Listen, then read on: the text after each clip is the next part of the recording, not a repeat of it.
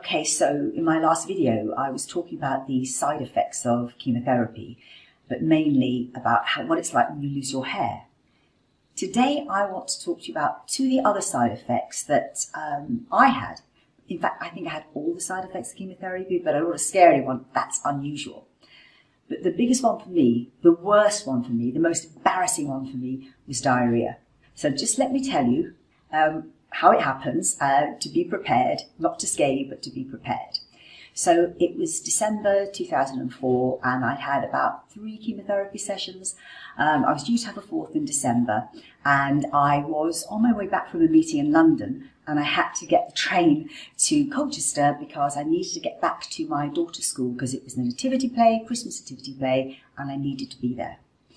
As I left my meeting and I was on my way to the station, I just had this dreadful feeling, and I don't want to be disgusting about it, but essentially it was just like a mass evacuation straight into my knickers. Doesn't sound very nice, and there was nothing I could do. There was no warning. I could do nothing except realise, dear God, this has happened, and waddle all the way to the station where I could just sort of clean myself up. It sounds atrocious. It felt atrocious. I was so worried.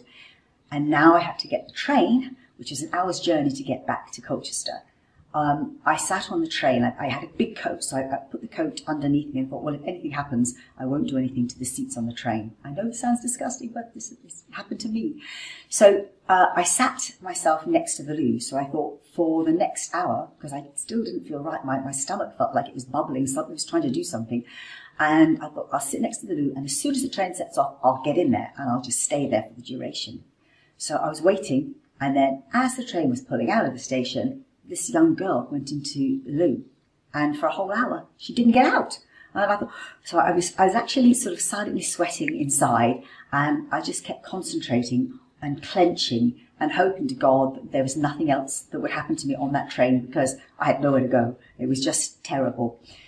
When the train was pulling into Colchester, miraculously the loo door opened and the girl came out. She had a very red face. She'd clearly been crying. She must have had some little disaster herself. But by that time, I felt like I was under more control, and I could actually get home safely and then go to the nativity play, which I did. But of course, I was scared now. I thought, what if this happens again? I need to have some kind of protection. And I was telling my sister about how embarrassing it was for me and how I didn't feel like I could go to meetings anymore. I didn't know if I was safe, if chemotherapy was going to affect me like this all the time. And my great kid sister, she said, okay, we can figure this one out. And she made me a shit kit. And I advise anybody that's starting chemotherapy to have a shit kit. Because I swear, once I had the shit kit, I never had that issue again. I mean, yes, I needed to go, and it was urgent sometimes, and I couldn't wait. I would have to go, but I had protection if the worst happened. So just so you know, the shit kit is very simple. You have a plastic carrier bag, and inside that you've got a scented nappy sack, wet wipes, spare pair of knickers. That's it. And you will feel so much better because it's just like a little bit of protection.